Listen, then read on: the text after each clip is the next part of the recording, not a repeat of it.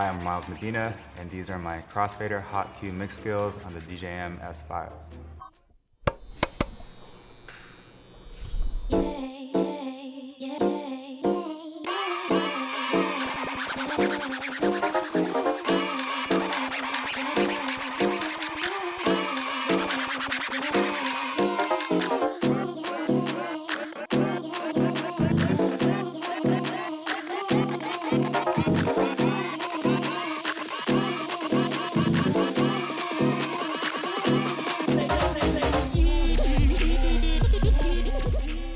To activate the crossfader hot cue, all you have to do is hit shift and hit FX1 on the right side.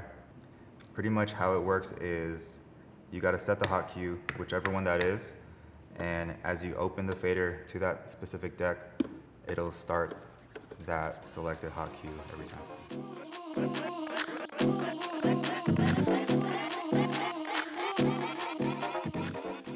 To set up a cool little pitch buildup, all you gotta do is turn off master tempo, and as I'm going up, I'm also hitting the key points to have an extra buildup.